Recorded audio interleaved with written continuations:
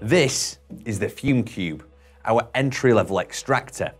The FumeCube range has been designed to fit into the smallest of spaces while still delivering efficient and effective fume extraction. This makes the range ideally suited for any type of workbench operations where fumes are generated. The small, compact size and multiple arm or tip configuration options means it's perfect for schools, universities and any small soldering operations.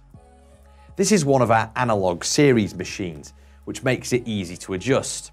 All functions are fully automatic. All the user has to do is set the appropriate airflow on installation, and the automatic electronic airflow control maintains a constant extraction rate as the filter absorbs the contaminant. To adjust the airflow, you simply turn this little dial on the front. It's fitted with activated carbon and submicronic filtration, which removes 99.997% of particles down to 0.3 microns. The filters are really easy to change as well. You just pop off the lid, like that, and just follow the step-by-step instructions supplied with the new filters. As standard, the FumeCube, it comes with 4 pre-filter pads, one inside and then you've got 3 spare ones on the desk just there. 1 main filter,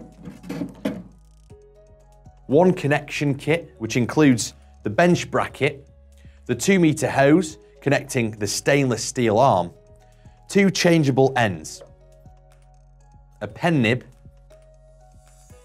and a conical COWL. Of course, 1 power cable. This one here is the single arm for the 1 user, but it can also be fitted with dual arms for 2 users, like this one here.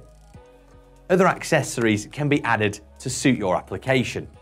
All these features add up to a machine that has low energy consumption, low capital and running cost, it's simple to install with quiet operation, it's easy to relocate, and it can be used anywhere in the world as a 120 or 230 volt option, making it perfect for light use operations without sacrificing performance.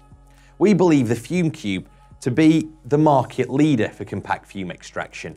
To find out for yourself or for any more information on our products, give us a call.